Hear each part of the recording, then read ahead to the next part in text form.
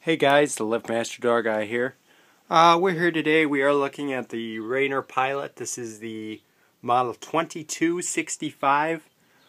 Sometime this week, if I get a chance, I'm going to make a video of the 1265 RGD, which is the model down from this.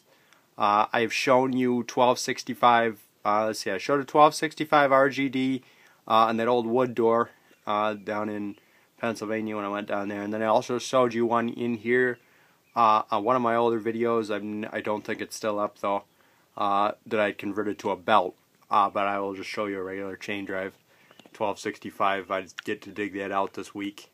And then I'm also going to make a video of my new remote collection, or not new, but my updated remote collection, because I don't even think that my other video of my remotes is up.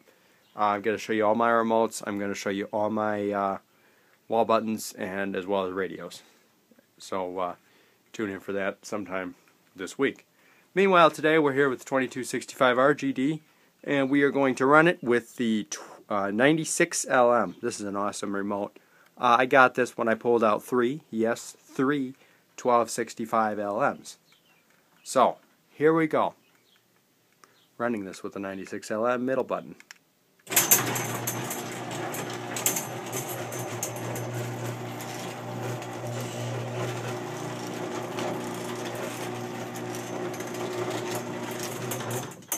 There we are, and yeah, not a whole lot about this unit. We pulled this unit out. It was making a ton of noise. There's something wrong with this opener. I don't know what. It just is a lot louder than what it should be. We're going to go and run this back down.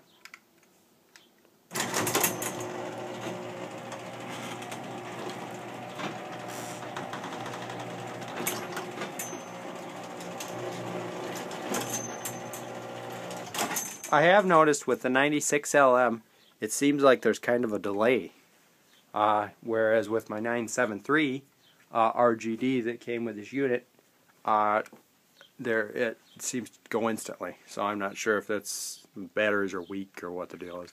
As you can see, we do have the orange LED there, but this is the older style. FCC label is in great shape, made in 10 of 1997. Don't know if you can really see that, but there we are.